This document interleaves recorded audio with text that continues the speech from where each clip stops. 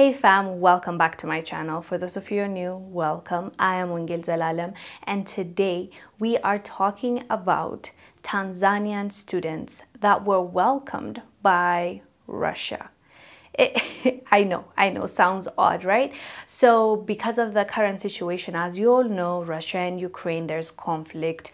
A lot of people are fleeing Ukraine, including Africans, and most of them are students, unfortunately, and they are going through it. They really are going through it, but some of them were lucky enough to make it home. Some are still there, suffering, still there, scared for their lives, and it's really sad. So some of them were able to make it out of Ukraine to Russia, and Russia welcomed them, and these students are Tanzanian students, and they gave them food, they gave them clothes to change, and they gave them rooms to sleep in. And I found it interesting, especially with the way they were discriminated against in Ukraine. They were not even allowing them to get in the bus or the train that is leaving Ukraine. Let me show you this clip from Africa News, and I want us to talk about this more. A group of Tanzanian students fleeing the conflict in Ukraine have arrived in Russia. The students were studying at Sumy State University in northeastern Ukraine when the fighting broke out. The city lies about 48 kilometers from the border with Russia. The journey was tough because it involved both going by car and on foot. Yes. So we started our journey by car from our hostel in Sumy to somewhere where we dropped off. Then we started walking. Then in the middle of the journey we took another car to somewhere the last car that we traveled with, and we started again walking up to the border.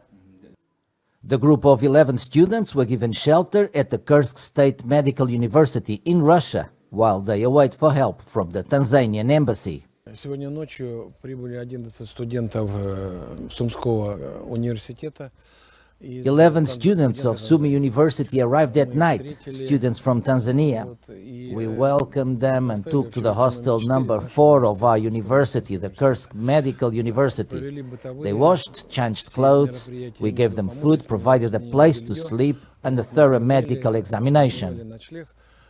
As you saw, they've received them and they are actually taking care of them until the government sends a plane or finds a way to take them back home. And those students are not the only ones. Russia actually made a statement just a few days ago announcing that they want to welcome Nigerian students that were affected in Ukraine to come and join their schools. They are registering them in their school. They want to offer them a spot in their universities, and really at this point Russia is like really doing the most, and the Western world is not happy about this because they are slowly getting popularity in African minds and African hearts because of what they are doing. You know, when Ukrainians were mistreating Africans, Russia is actually receiving them, and what do they expect people to do?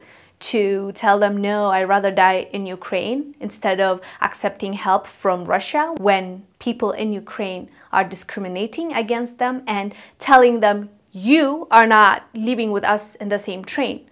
Like, they were not even seen as human beings. We also the videos, devastating videos. I've talked about this on my channel before. So it's incredible how they expect Africans to just be blind to what is going on right now. Anyways, fam, I want to know from you what your thoughts are. Why is Russia being nice to Tanzanian students and Nigerian students? And this is not their first time. My last video, I talked about how Russia was helping Mali, Central African Republic, and Ethiopia. So let me know down below. I want us to discuss a bit more about this topic. I'll see you on the next one. Stay blessed. Bye.